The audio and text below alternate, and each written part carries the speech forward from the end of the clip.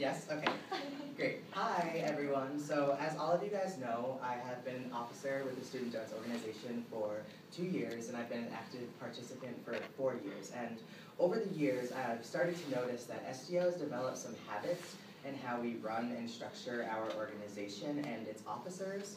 So, by a show of hands, I'm just curious as to how many of you guys have worked for a company where you either, one, were unclear about the expectations of your position, or two, were unclear of the expectations of your boss, or your colleagues, or fellow staff. Yeah, I assumed. So I have some ideas that will hopefully make our organization a little bit different from those organizations. And what I'm addressing is that due to a lack of communication, some of our officers can feel confused as to what exactly they're responsible for. And this is a problem that I've personally dealt with and experience others dealing with all the time. And I feel that it is time for a more clear and focused system that allows our officers the ability to understand not only their specific objectives, but their overall objectives of the entire organization. I am proposing that we find a platform that allows us to communicate, plan, and assign all responsibilities in a timely manner, and assign project heads to all of our projects that we take on during the academic year. Now, the Student Dance Organization takes on a multitude of different projects, and we're lucky enough because the amount of officers that we have, we never feel too overwhelmed with tasks or things to do. We have done a really good job at dividing out our responsibilities so that we can kind of focus on our own personal projects. However, it's been brought to my attention that some of our officers are a little unclear as to what projects they're responsible for, which leaves us at future meetings wondering why there's little progress being made on projects that are rapidly approaching. We need to be clear in our dictation of assignments and projects, and we should have a calendar that shows all upcoming events and that can be accessed by all.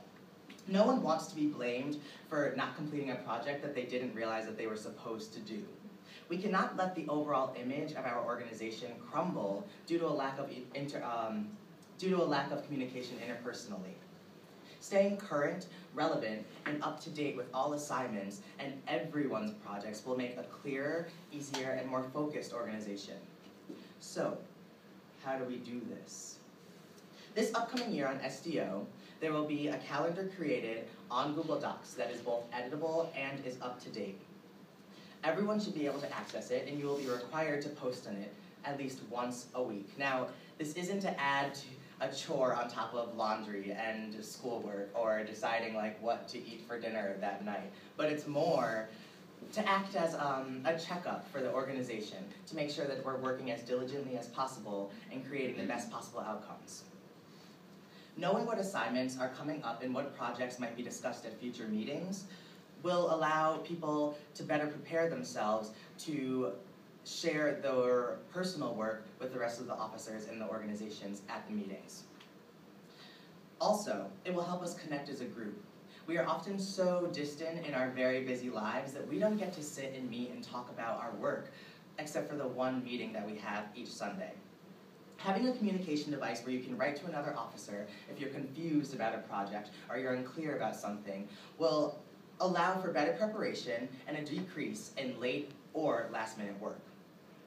The other half of the solution is to clarify all projects for the organization in the beginning of the academic year.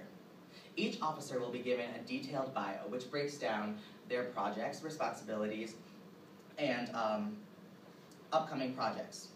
But some projects are collaborative, and some are more group effort.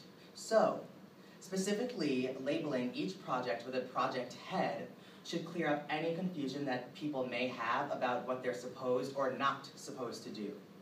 We are all under this umbrella that is the Student Dance Organization, and essentially, when things go wrong, it represents all of us.